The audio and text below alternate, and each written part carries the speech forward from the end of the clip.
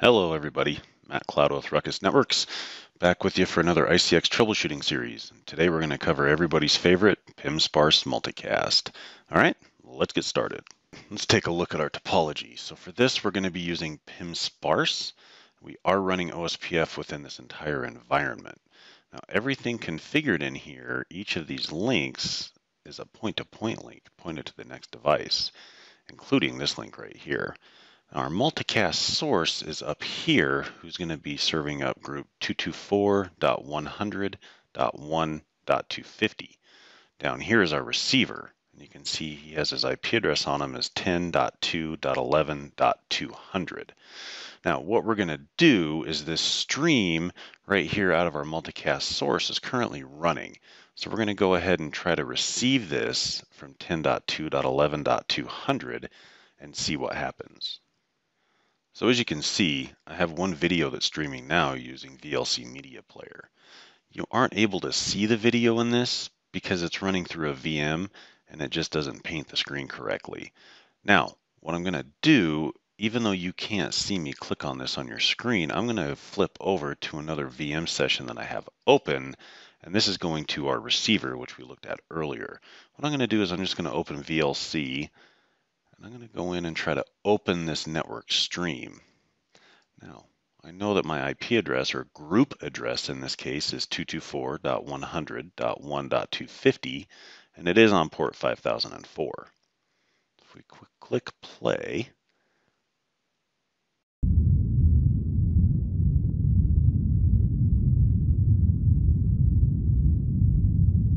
okay, we're not receiving it, so we've got to take a look. The challenge here with troubleshooting multicast is you have to troubleshoot everything backwards. And what I mean by that is typically you would troubleshoot everything from the source and move towards the destination. Well, in this example, our source is where we're going to end up last in our troubleshooting. We're going to start at our receiver because, as we know in multicast, everything is sent to the group. So in a sense, we're troubleshooting this backwards. So what I'm going to do is I'm going to begin troubleshooting from here and from here. So I want to make sure that I can ping 10.2.51.202 from this IDF device here. There's a VE built on it. It is in OSPF. I want to make sure that I can actually ping that guy. So let's take a look at that real quick and see if we can just ping it. So let's try 10.2.51.202. Okay, this is showing me that I can get to it, at least at an IPv4 perspective. Now, another thing that we can do is we can check and make sure that we have correct routing and a reverse path back by using the RPF algorithm built into multicast. So I'm going to do a show IP PIM RPF, and if you check this, it'll just ask you for the source address for the RPF check. Our multicast source is 10.2.51.202. And it shows that we do have an upstream neighbor, meaning that we can route to it, which is good. So what we need to do now is start to look at our multicast Pim Cache entries. So I'm going to look at this in two ways. IGMP snooping is turned on here, but we're also a PIM router. So the IDF router itself, right here that this arrow is pointing to, is a PIM router. So we're going to go ahead and check our Pim Cache and see what that looks like. So show IP PIM Cache. Okay. Now, we have something interesting in here. We don't have a source in this entry, but we do have a group address in here that is being learned from the rendezvous point, which is our core router. And if we looked at this earlier, you'll note that the core router is right here. This is the rendezvous point for this multicast domain. Okay, so we can see which interface it's coming in and which interface it's going out. So we're going to go ahead and build our incoming outgoing interface list, and I'm going to use this diagram on the right to draw that. So let's take a look at that. I'm going to start up here at the core because I want to see how this flow is actually traveling. So let's do a show IP PIM Cache and see what this is looking like. Okay, we have a source entry here, which is good. We also see it coming in on Ethernet 1148. So let's just take a look at this real quick and do some drawing. So this is our incoming interface. Oops. that's not correct. This is our incoming interface. It's coming in this way. All right, so which way is it going out? It's going out 112. So this then becomes our outgoing interface as well. So that means in order to follow the path of this flow or this multicast stream, we now need to look in distro 1. And we're going to check him next, which is this tab. Let's see what his Pim Cache entry looks like. So show IP Pim Cache. Okay, it sees the group from the rendezvous point coming in on 113, and it sees it going out on 114, which is towards the IDF switch. So now if we go back and compare what our IDF switch showed us, we can see that it's coming in on 111, which is correct, and it's going out on 1124. So the interesting thing about this is that the multicast stream is being built. All of the routers, as we know in multicast, do all the lifting for you. So they're actually building the short path tree to make sure that the multicast flow can get from one hop to the next, and it's using our IGP routing table to do that. Now, this has been proven because we can ping from the receiver to the source, and we can also see how that flow is built and which way it's going. All right, so let's take a look at a couple other things and see if we can't isolate what's going on here. All right, first thing, let's look on the IDF router. I'm going to do some different show IP PIM commands. And the first thing that I'm really looking for is we're just looking for healthy PIM traffic. So if we do a show IP PIM sparse, this is going to show us our sparse mode settings. And a lot of this is not really going to lead us to this problem, but it can lead you to other problems, especially in interop environments. Now, a couple things to note right off the bat is it's going to show us what our system default value is for maximum Pim Cache entries, and we're not anywhere close to that right now. Hello intervals, join prune, harder drop is enabled, and also this is important that we don't have SSM enabled, which is source specific multicast. We're not using that right now. That's a switch that you have to turn on inside of the device.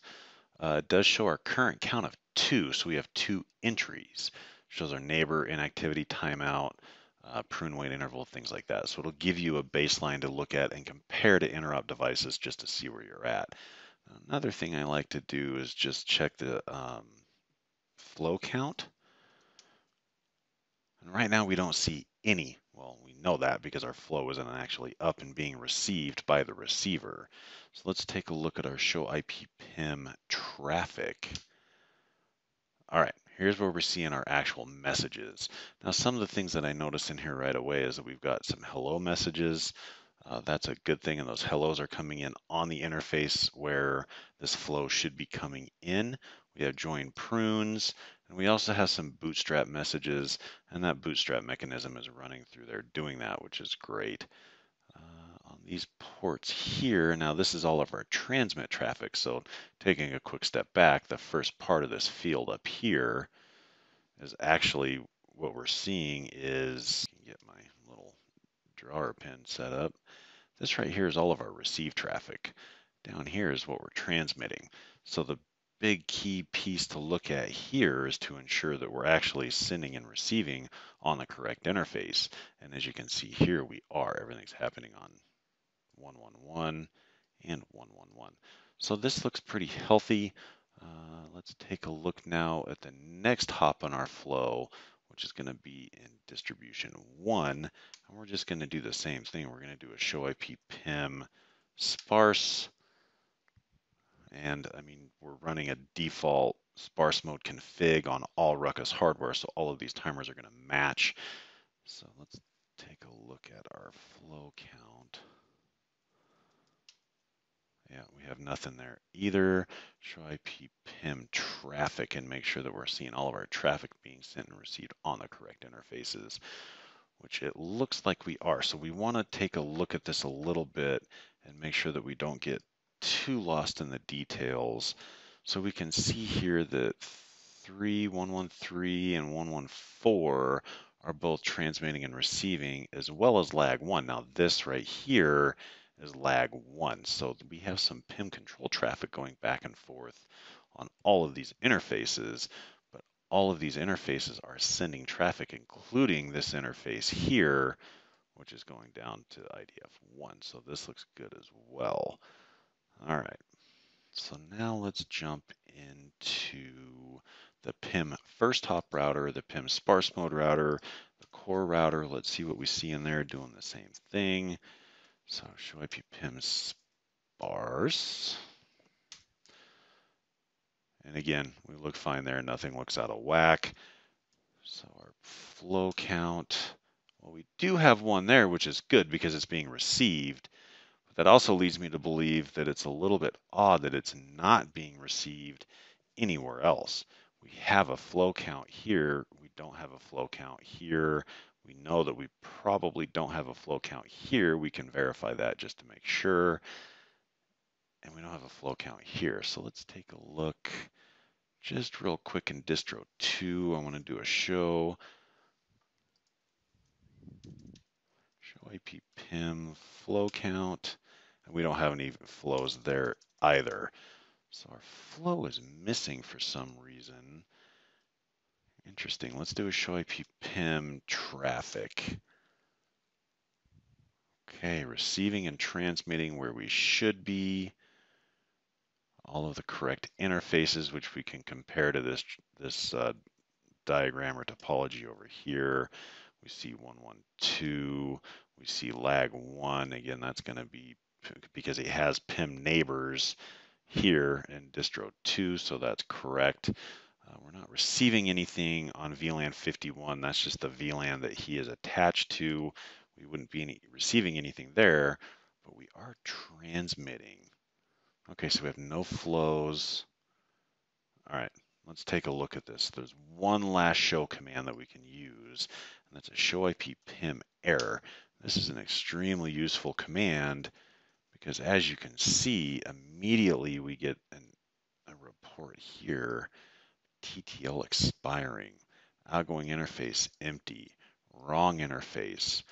Okay, of all of these, this one right here concerns me the absolute most, is the Ttl expire. Now, looking at this environment, we know that this is a routed environment. It's not switched. So somewhere the TTL is decrementing beyond what it's set to within the application. Now, we looked at our Pim Cache and we noticed that this flow was built, and that's because that information gets passed down to each device. Now, the PIM sparse router is also our PIM first hop router.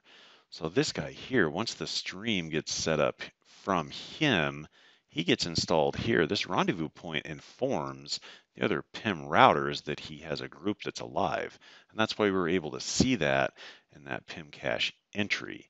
Now, we see it going the other way because this host right here, your receiver, has actually been asking for it, but he's unable to receive it because the TTL is expiring somewhere in transit. So what we need to do is we're going to open up our terminal back open to our multicast source. We're going to fire up a packet capture. We're going to take a look and see what it's sending and then see if we can't resolve that. Well, as you can see, we're back in Windows. We've got Wireshark open, and I'm going to go ahead and capture on our local area connection. And we've probably got plenty of packets right there. All of them are going to look the same. Now, our source interface is correct. We see it coming from the LAN connection that goes to our lab. And we see the destination as our group address. So this is exactly what we're looking for. So let's tear this packet apart. And I'm going to go ahead and blow this window up a little bit here. We're going to look right where the TTL lives. We're going to scroll down and see right away that this thing's sending a TTL of 1. Now, this is something that you may or may not know already, but VLC by default sends a TTL of 1. You can change this in the global settings if you want, or you can change it when you set the stream up. But we're going to go ahead and turn around and rebuild this stream and see if we can get it sent with the correct TTL. Now, one of two ways that you can do this is I'm going to close this because we don't need to save this capture. I'm going to go into Tools, and I'm going to go to Preferences. And within here, I'm going to go to All. And you can scroll down here to the stream output. If you go to access output, it's going to show you your hop limit TTL of -1.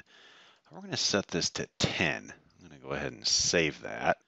And now what I'm going to do, I'm going to go ahead and restart this stream. So I'm going to close VLC, reopen it. We're going to go to Media, Stream. I'm going to go ahead and add one of our video files.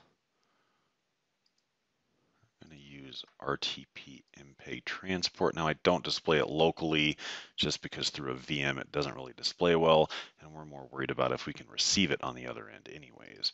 So we'll add that. We'll put our group address in here, 224.100.1.250. I like to give it a video name. Just call it video 1. We're going to say next, next. Stream all elementary streams, and we're going to hit stream.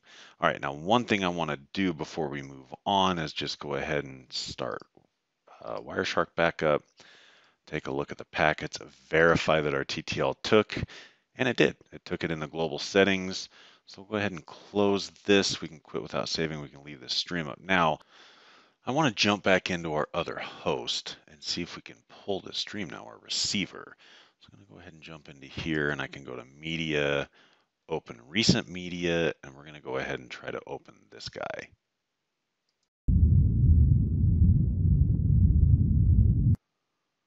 Just kidding. There it is. We got it fixed. TTL is resolved. The flow is working. We're actually pulling our video stream from our multicast source. Well, that wraps us up. Another fun one. Again, remember to hit subscribe, click the notification button so you get notified of new videos, leave a comment, let us know what you'd like to see, and we'll see you next time.